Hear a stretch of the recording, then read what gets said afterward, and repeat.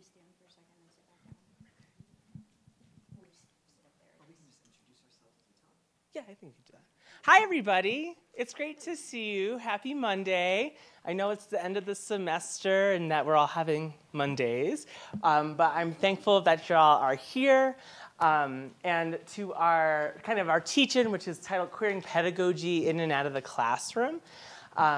What we have for you today is a set of lightning talks by some folks who think about queer pedagogy, and I'll talk a little bit about what queer pedagogy even is in a second.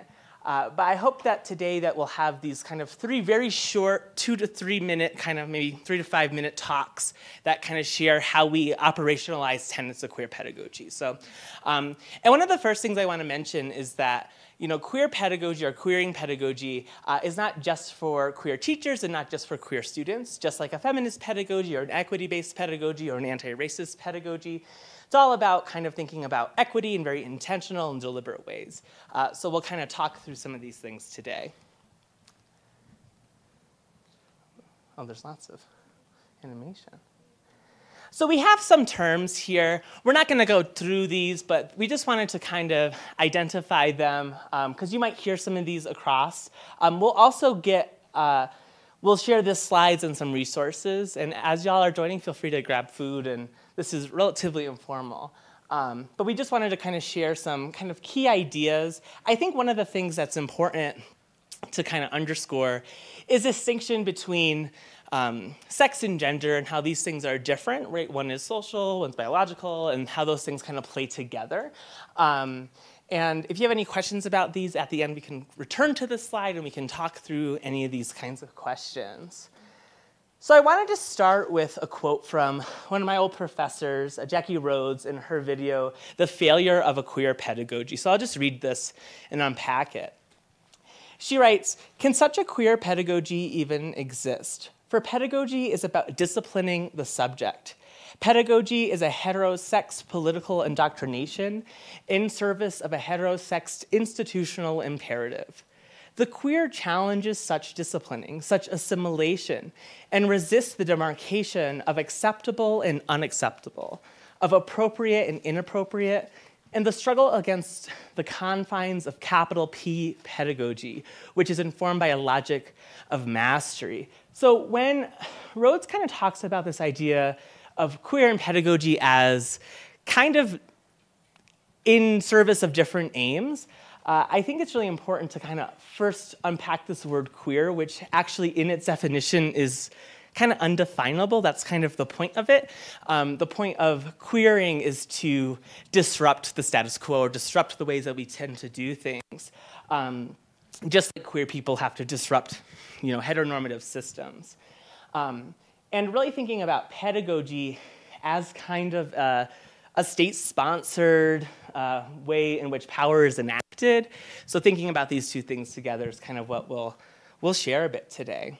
So we have a couple of tenets of queer pedagogy. So centering principles of queerness in our teaching, and that's really important. And this extends to administration. If you do a lot of leadership work, thinking about collaboration or affirming different people's experiences, these are all part of what a queering might be. A second part of this is to build community, and to build community sometimes in different ways than we would expect. And last is to disrupt the status quo. I think that's really at the core of this, is to think about queer pedagogy is really about fucking shit up and really thinking about how we can build a better world. One of my favorite queer theorists is Jose Esteban Munoz, and he has a book called Cruising Utopia. And in that book, he says that queerness has not yet arrived, that we're working towards queerness, we're working towards utopia. It's similar to radical imaginations and the Black radical tradition. So I think about those two things together. So here are just some tips broadly conceived that we can think a little bit about. If you want me to go? All right. So the first is to kind of reflect on your self-awareness and your personal experiences that influence your value systems, right? We're all socialized through interlocking systems of power, and those show up in the ways that we move through the world, how we think, how we teach, how we work together. So interrogating those things, and that might also be gender include, that might also be race, right? So I like to think about how do my whiteness and my queerness interact, and how does that shape how I move through the world? Enhance your knowledge of queer history and current events that influence populations and students. I think this is really important where we're in an age of anti-trans laws being passed. We're in an age of don't say gay. We're kind of taking quite a few steps back politically in these areas. So understanding that these don't just live in a vacuum, that these are part of a broader history of ideas. Use inclusive language when talk to large groups. One of the things I always have to catch myself on is saying, hey guys, but we usually say, hey y'all, or right, that small shift can mean a lot. Change your signature line, your Zoom name to include pronouns. Choose names and pronouns on rosters and roll call. And include inclusive syllabi language. Often the syllabus can be a place of a lot of corporeal and punishment in lots of ways. You must do this, you need to do this. If you reframe that, that can be a really kind of awesome way to do that. So this is kind of a little overview. And we kind of have this little mantra here. Everyone deserves to be loved, accepted, and valued, as kind of a way to think about it. So my little lightning talk is really about kind of talking about queer protest in the gen ed curriculum.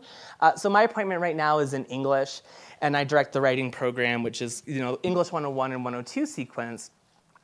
And a lot of the ways I think about this is I teach my Comp 2 class, which is a research seminar focused course on understanding the histories of writing as protest. And so I kind of title it Writing Justice, Publics, Protest, and Resistance. And so the core content in the course is for students to study groups like the Combahee River Collective, which was a group of Black lesbian feminists in the 1970s, 1980s, who wrote I think one of the most important pieces of public writing, which is a Black feminist statement. And it's an articulation of politics for coalitional work. So we really kind of focus on this in the course. So really the takeaway I hope you take from this is that you can pull in, if you have the creative liberties to do that, you can pull in queer history into a class you're teaching or into a session or in a reading. And these can be really useful for students because often students don't think about these things, particularly in gen eds. And so this is a really cool way to do it. So I'll just talk briefly about the course design and then I'll pass it off. But basically, the first assignment, what I have them do is a little archival activist analysis. So they look at, there's quite a few different pieces of public writing, some pamphlets from the 1970s and 1980s, and they analyze kind of how do these particular groups of people try to get people to change their mind about things like Black liberation or things like gender and power or queerness or disability and all these different things. The second project is a chance for them to kind of build a qualitative research project. So I kind of think about the class as past, present, and future. So the present is for them to identify a research question that has relevance around public writing, activism, protest, or resistance in the Valley. And then they build out a research question, and they collect data, and they do this as a collaborative web text. So they're learning a lot of different things there. And the last is kind of a return to that piece I was talking about a moment ago around queering utopias. And I asked them to write something to a public about a transformed world or a utopia. So these are kinds of ways you can think about a broader course design that engages some of those principles of queer pedagogy. All right, I'm going to hand it off now to whoever's next. I'll go with me. Fabulous.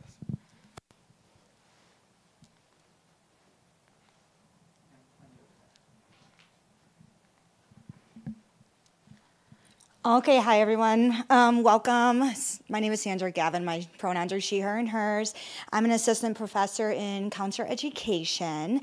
I'm on about 5 hours of sleep. I had a significant layover in Denver, and I didn't get home until 2:30 last night. So I'm gonna fake it until you make it. Okay, so a little bit about just in general in counselor education. When we're teaching to our students and training them, we really want them to be able to work with all walks of life when they leave our program. So they really need to increase their awareness, knowledge, skills in general, specifically to work with all populations. And so within that, what we really want to do is promote reflexivity. And so when I'm talking in the next couple of slides, I want you to be considering whether you're a faculty, an employee, a student, how you can be more reflexive in your practices in general, as a human or even as an employee at the university.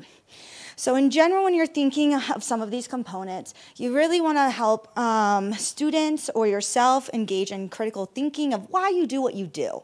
So what Nick started alluding to there, those pieces of your family history, maybe your upbringing, how has that impacted your value systems? And how are you maybe potentially projecting that onto your students or your peers or your friends?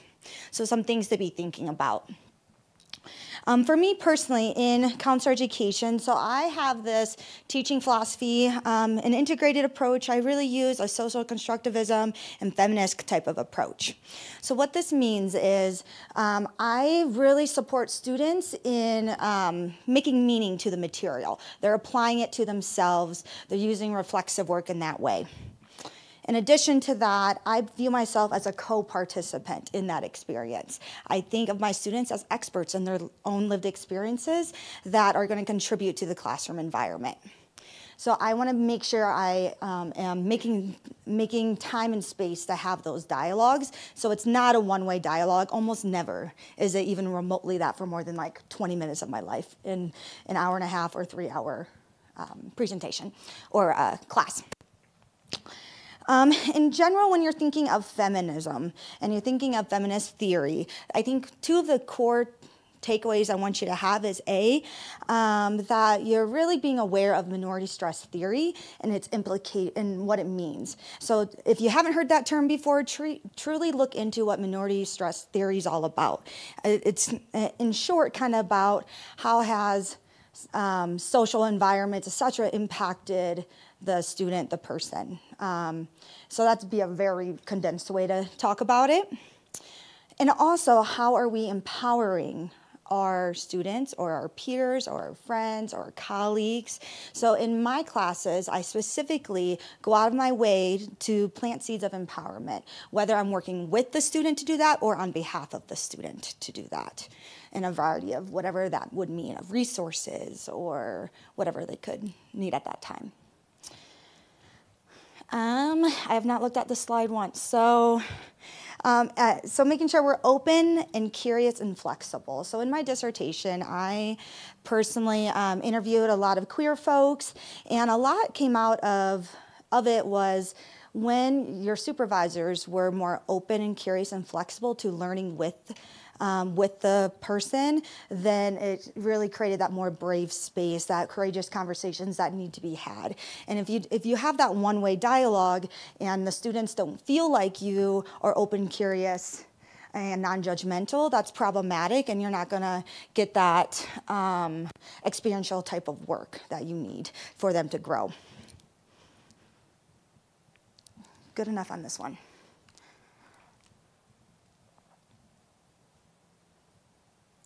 Okay, when you're looking at some of the activities I engage in, take a look and see what one maybe you could implement into your coursework or ones that you already do. Now you could maybe just do it more intentionally even.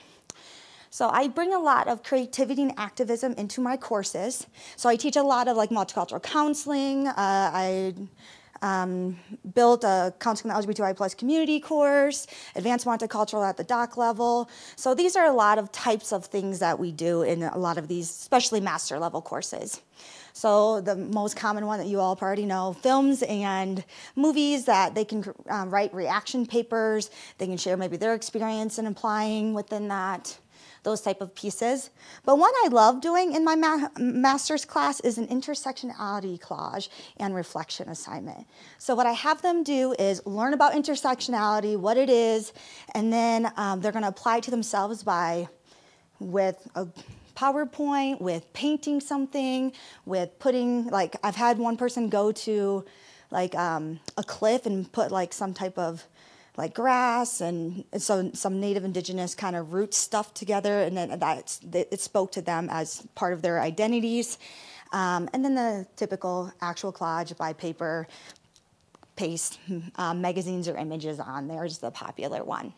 What I have them do is they create that assignment, and then I have them share it with one of their peers, family, friends. They decide who they share that with.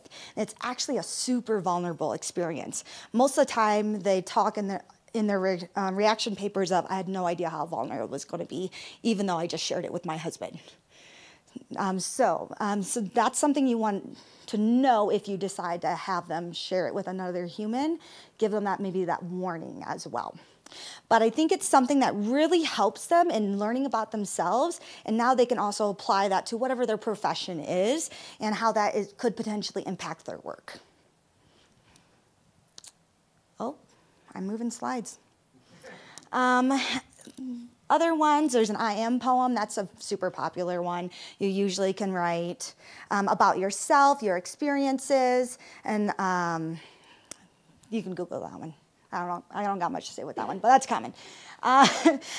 In my Counseling LGBTQI plus community course, I actually do developmental portfolios. So we do lots of different assignments in that class, a Safe Zone Ally training. We do the intersectionality collage, lots of case study kind of vignettes, all those type of things.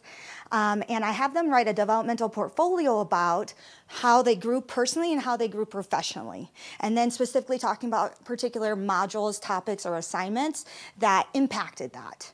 So that's one I tend to gravitate towards, and it seems folks tend to like it. And then the obvious leadership and advocacy projects. So whatever it is that they're learning about leadership, and then how can they get exposure experiences, because that's really number one in supporting their personal and professional growth is exposure, and research shows that. Some more exposure experiences within my classes, specifically the Counseling the LGBTI plus community one again. I have them interview a professional in the field that works with queer folks. So, and then specifically, they can learn what's maybe needs to be done yet in the field, and what they also want to continue as a professional integrating into their practices. And then they write a short reaction paper, again, like 2 pages. We're talking short and to the point, and this is graduate level, so it's fine. They'll be fine. They might complain about it, but it's fine. So anyway, so that one is one they actually really like, because now it's not just listen to me blabber for 50 centuries. Now it's let me talk to another professional in the field. So no matter if it's counseling, business, etc., that can be something that could be really impactful for your students. And obviously attending events like this one or other celebrations, cultural events to increase your exposure experiences that typically will increase your affirming attitudes.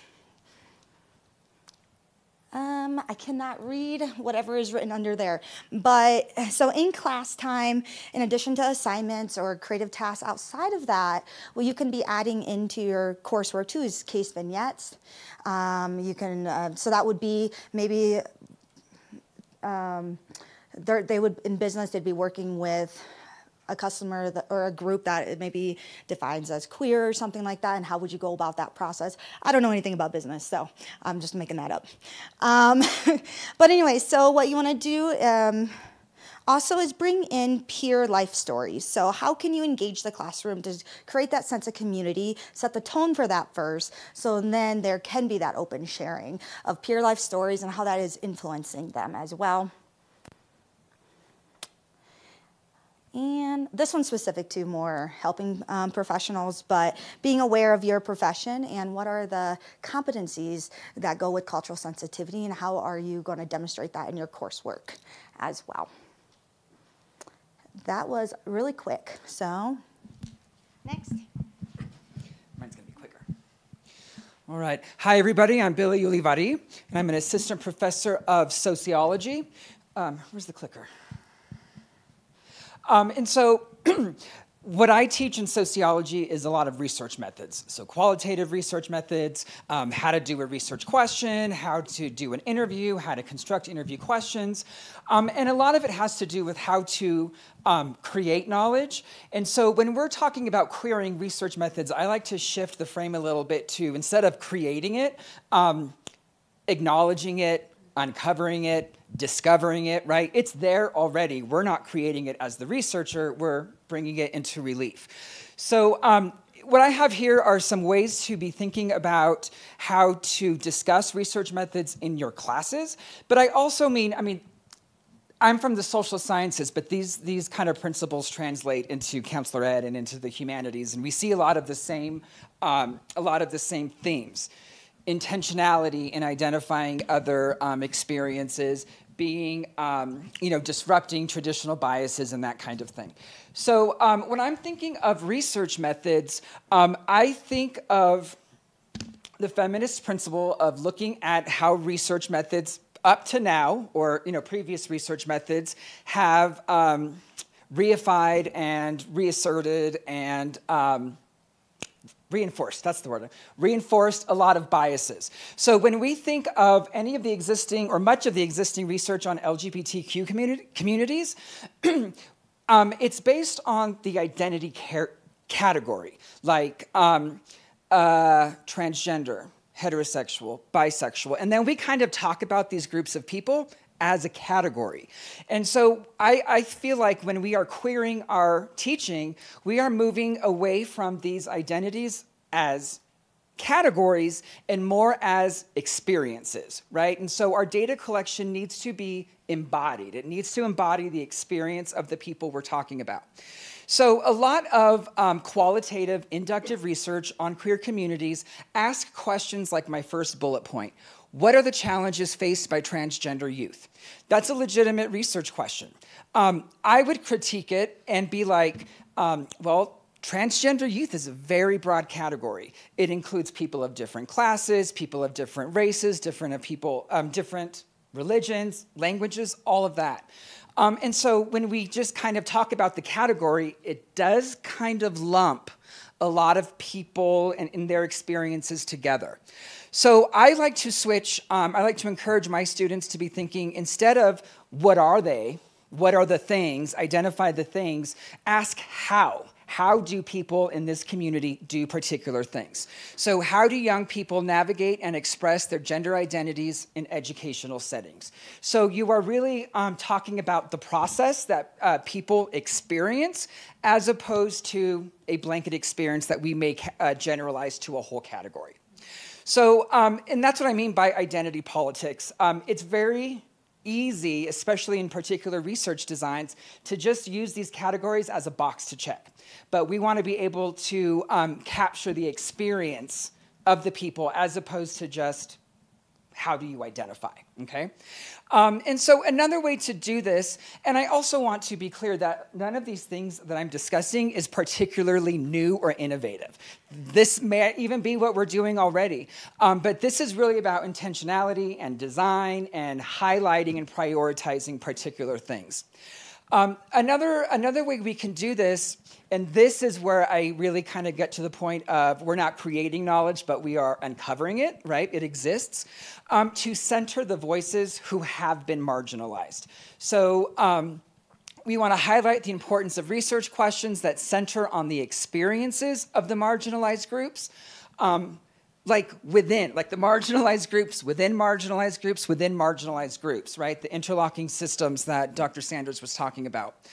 And so this really does kind of, and so when I talk to my students about centering marginalized voices, it's things like first-gen students. It's things like,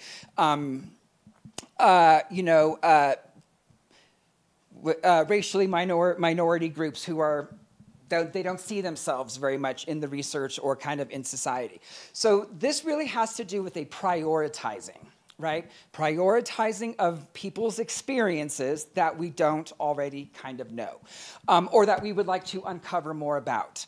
And so I feel like this also can be translated into our other disciplines. Like instead of, how does X affect Y, we can be like, how does this process work for this group of people or for this identity?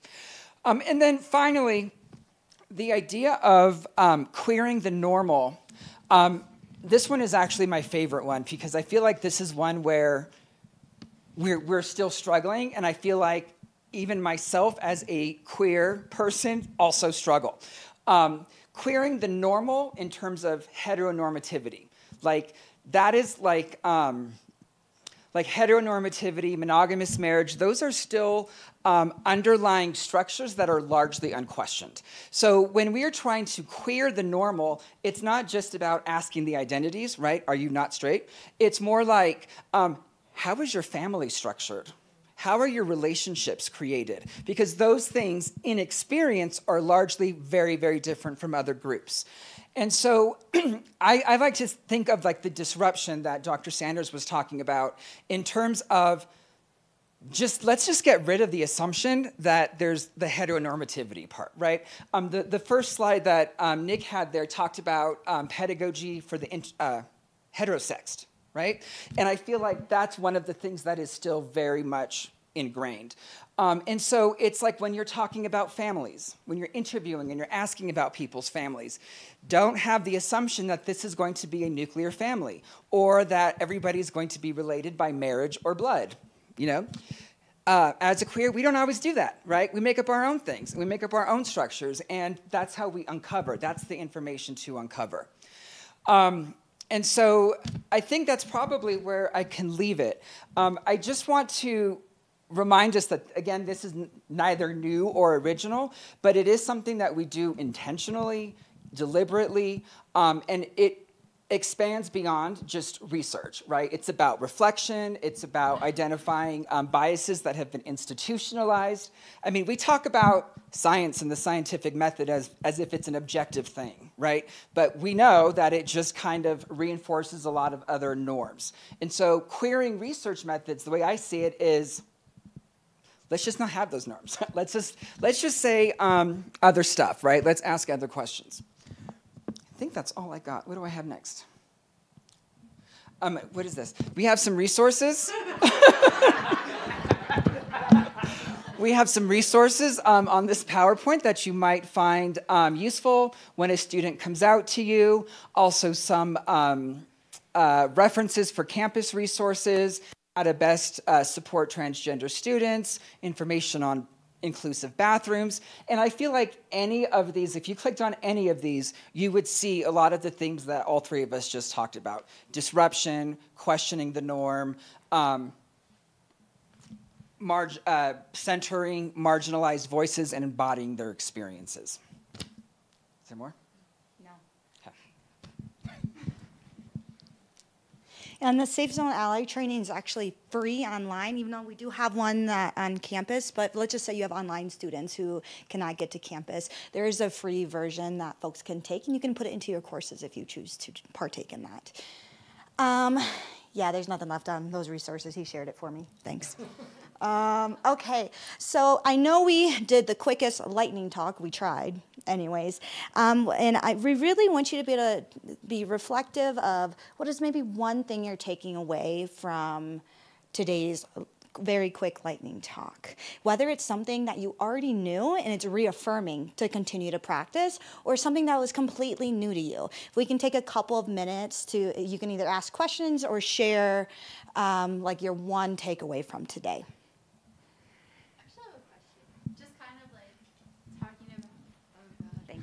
Just kind of talking about how you're approaching all of, queer theory, and I really liked your part, Billy, not that I like everybody else's part, but when you're talking about how you're reframing things to students. So my question is, and anybody can answer it too, is how, when you get pushback, especially in today's day where we are kind of taking some step backs, how are you helping to reframe and encourage the students who have a very narrow mindset to think wider without punching them in the face with it, right? Like what are some like tactful approaches to that to kind of say, well, how do we expand this? Because I have some things, but I always am looking to get better at that.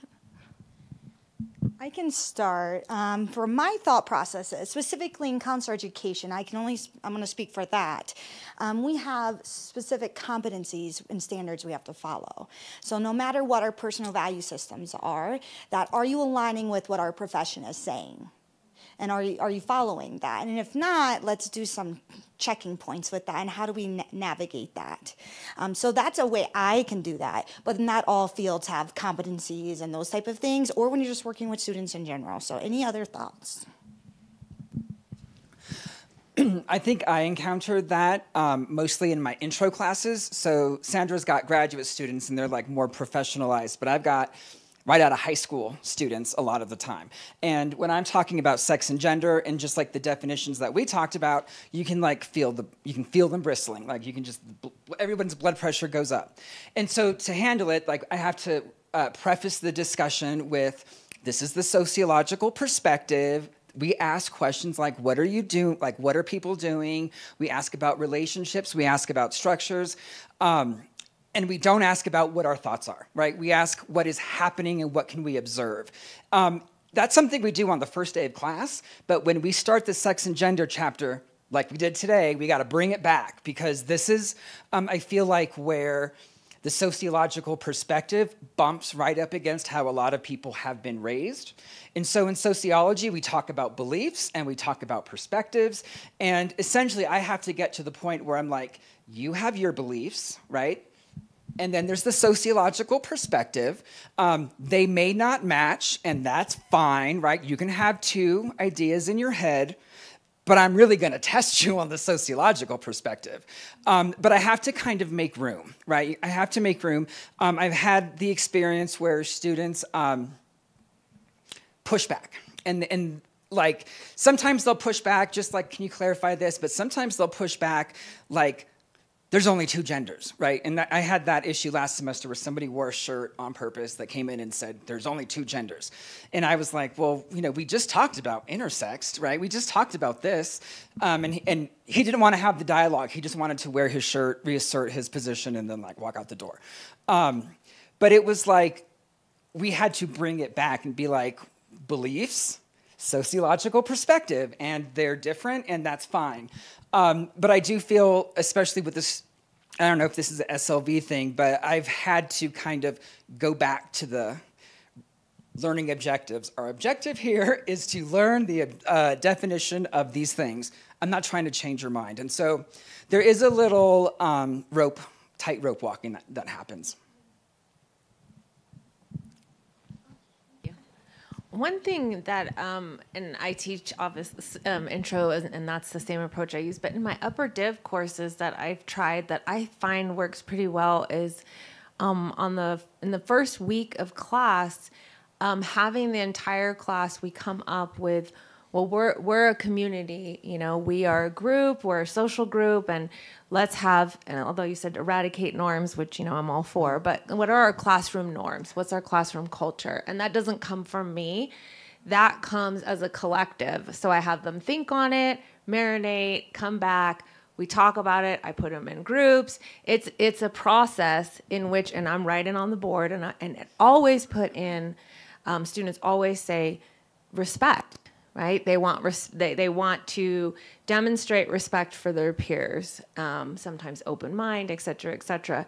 But pronouns are always part of that as well. And when students identify that they want their campus, their class group to be respectful, and that comes from them, and then it's written on the board, it's put in Blackboard, then that also becomes a way to anchor those kinds of conversations and that culture and that climate in the classroom. Well, we've all agreed, we've all voted on this, we all agreed, we've collaborated, this is a respectful, open space.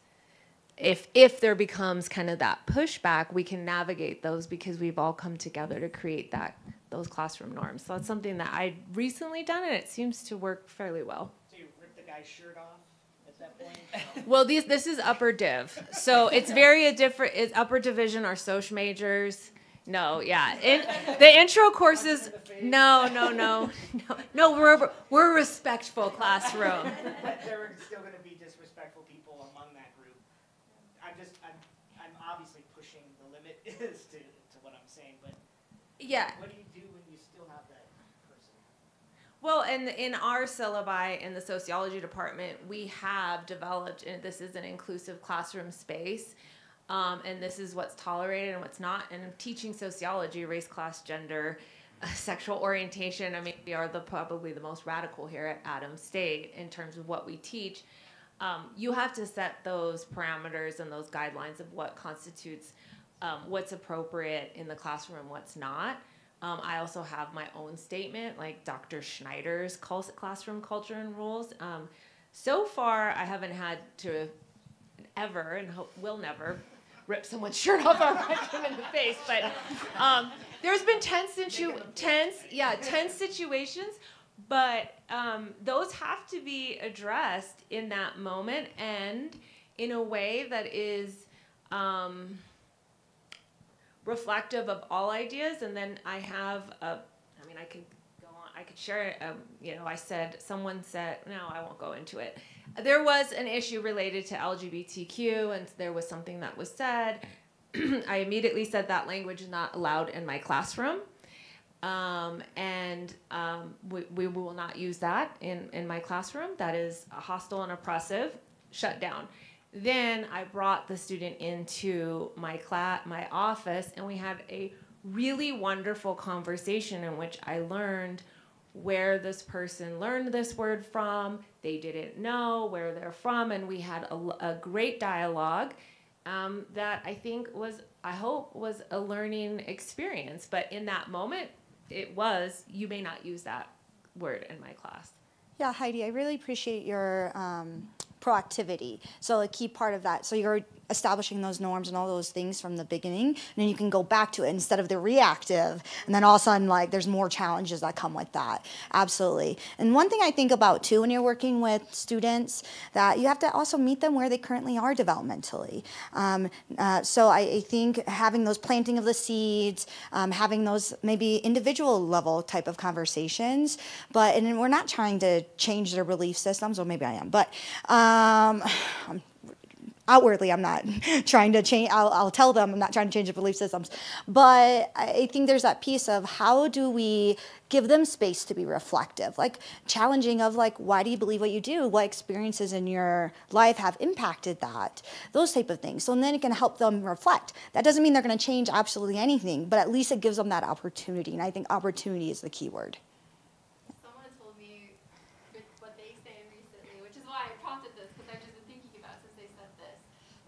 Indoctrination and education are two different things, and that to be really educated on something, even if you believe differently, will just make that conversation more impactful. Mm-hmm. So maybe kind of and I was like, that's really good. I really like that. So I was like, okay, I might steal that or use that. But no, thank you, everybody. I think that's a place where I'm coming from, where I'm trying to learn how to be respectful of people's beliefs, but also not enabling of bad habits, And so I think, and it's always kind of you feel, I don't know, I'm getting much better at it, but I can sometimes feel in this space where I'm like, well, you don't want to make one person feel bad, but by allowing that one person, because you don't want to shame anybody, but then also at the same time, if you don't call out those practices, then it's also saying something too, and there's not I don't know, I'm just trying to get better at it. So. Mm-hmm.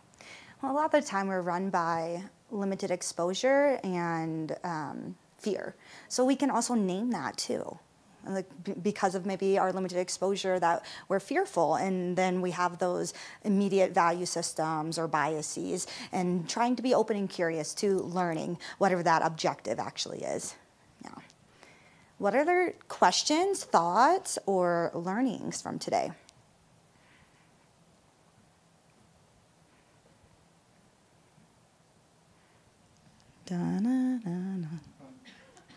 I guess maybe just a thought or question in thinking about the way that you've been talking about bringing all of this up in the curriculum and in the classroom.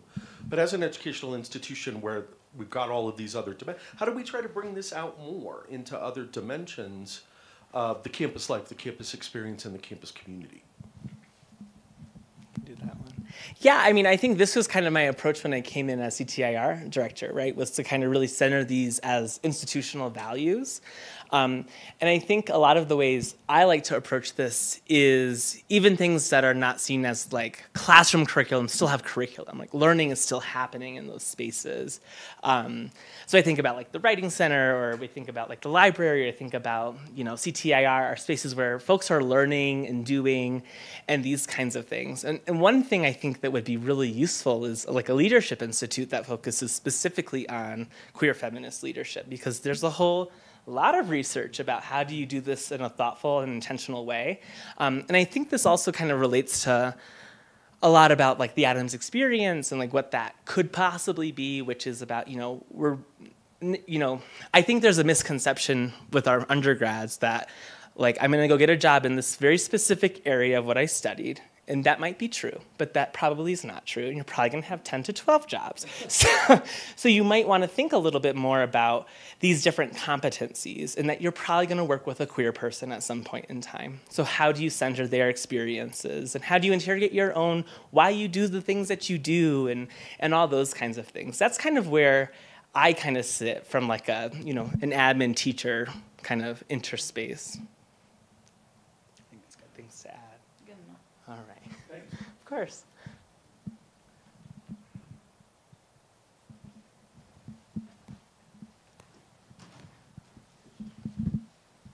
Hi, so I guess as a baby researcher, I thought it was really eye-opening, the idea of looking at more specific questions rather than asking general questions to students and their experiences. And I think particularly in STEM, we really need to look into those experiences, since we tend to be very rigorous and closed-minded in the sciences, and I thought that was really interesting. And right now I'm running a lot of psychological and sociological analysis on our students, and I think maybe in order to look at the queer experiences in STEM, we can maybe apply some of those questions and ideas into our research.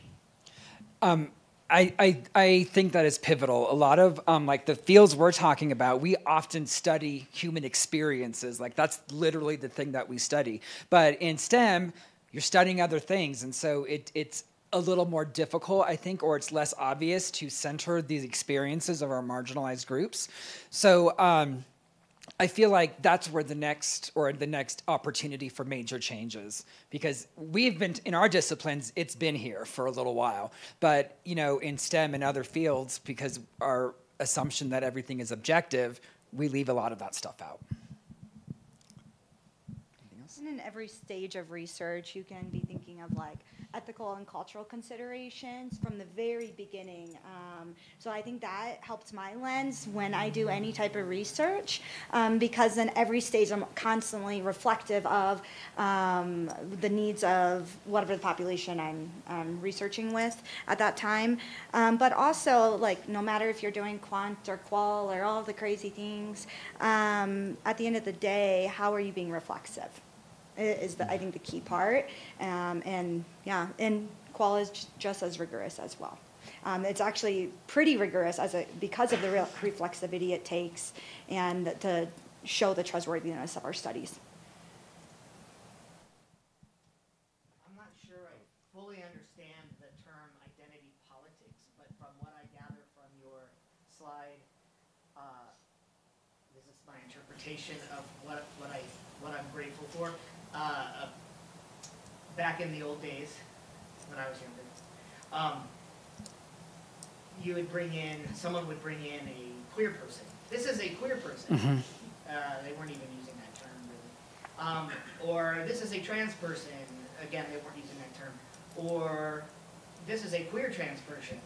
Mm-hmm. And then, oh, well, God, this is a queer trans person who's bisexual or non-monogamous or whatever, but I mean, it's like on display, some questions about their experience maybe, but what I'm hearing is you're studying deeper on the experiences specific experiences and how they relate to other societal topics, perhaps. Is that what Yeah, it's like going down a layer or down 2 layers. A lot of, like the example you gave where we bring one person in and we ask them a bunch of questions, and then that person is kind of like the representative of the whole group. And the questions that we had, and it's back to reflexivity, when I say identity, I always think of it as a category, as a thing, as a box to check, kind of something simple. And we want to go beyond just the category and the letters in our acronym and really focus on what experiences go with those things. So when I say beyond identity politics, I mean like in terms of research, put the experience first as opposed to the identity. The identity's there, so put the experience first, and then we'll be able to see how the identity kind of fits in other places. Yeah, another way to say that too, instead of going about trying to define something, whatever phenomena you're studying, you're trying to describe, looking at the contextual factors, the environments around that person, those type of pieces for a deeper, more reflective understanding of their lived experience. Anything else? All right, I think we're done. Woo. Let us know if you need me. Please take things as you leave. How are they getting the PowerPoint and access to those things? Yeah, and just to clarify, Nick is going to send out the PowerPoint, and also we have a bunch of folders. Within those folders, there's some articles related to teaching practices. I threw in a couple, like multicultural, transformative pedagogy, and like research articles. There's not a lot of them, but there's a few. Feel free to take a look at them. Let us know if you ever have any questions. I did.